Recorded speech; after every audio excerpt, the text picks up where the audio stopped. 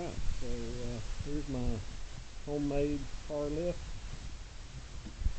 You can see I'm using no forklift mast,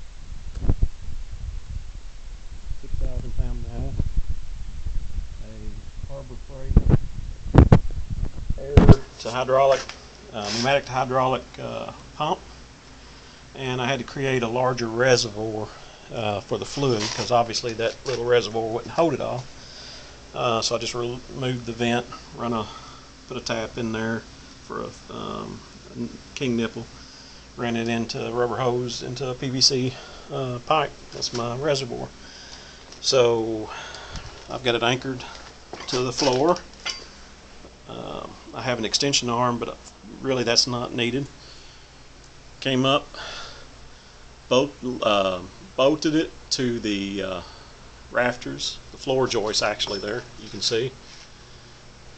That is bolted and welded for security. That string run across there right now was my test to see if I had any sag. I had that string taut as I raised the car and checked it to make sure I didn't have any sag in my joist or floor joist. And I'm not raising it any higher yet because I don't have any taller jack stands, and I want to make sure I can support it in case something goes wrong. So there it is for now.